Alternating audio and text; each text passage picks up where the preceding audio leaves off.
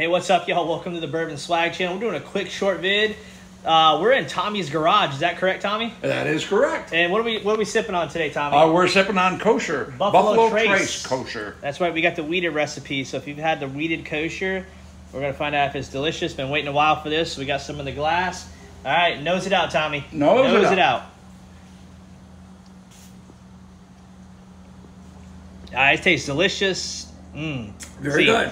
It is good. I'm very partial to wheat. So, Tommy, I'm going with this one.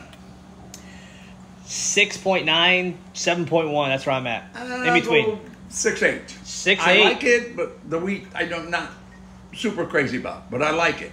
That's a good time. So you heard it from us first. I'm gonna go 6.9. How about that? And what'd you say again? I said 6.8. 6.8. Buffalo Trace Kosher weeded recipe. It's delicious. Try it out for yourselves. I'm Larry Swag. And I'm Neighbor Tom. And Bourbon Swag. We'll see you guys next time. Peace out from Neighbor Tom's garage. Bye. Oh, you gotta give him that huck too and spit on that thing. You get me?